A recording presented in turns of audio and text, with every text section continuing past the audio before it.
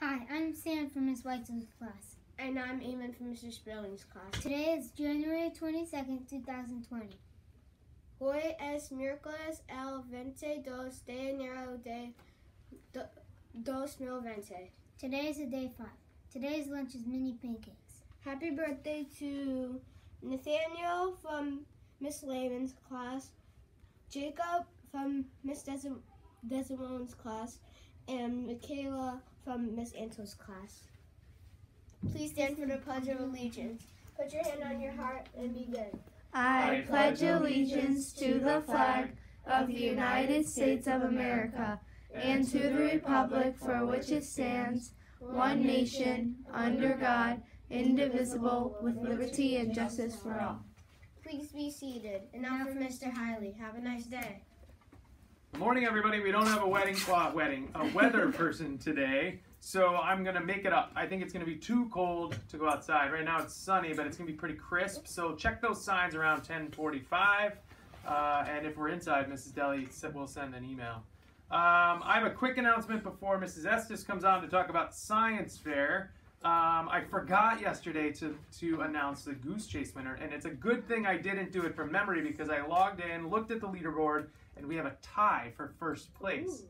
Coming from behind was Mrs. Antonelli's class, who tied Miss Antos' class.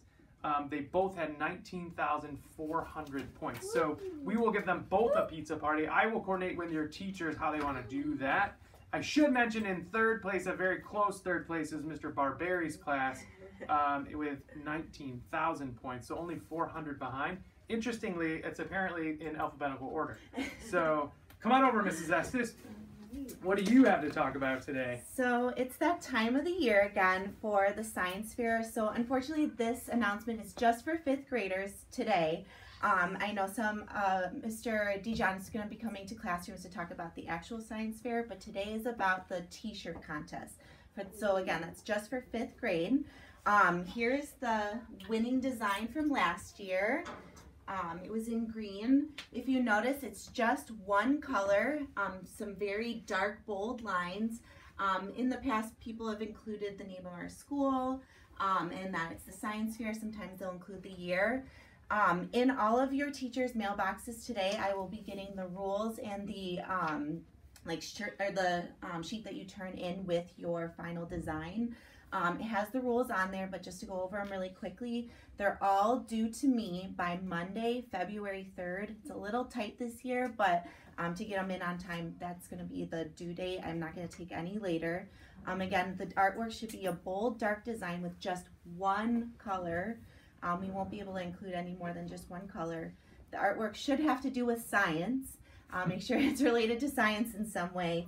And then your artwork should be done like on just a plain sheet of computer paper, white, so that when we send it in to be made, it's very clear to put on the t-shirt. So good luck, and we can't wait to see your designs. Make it a great day.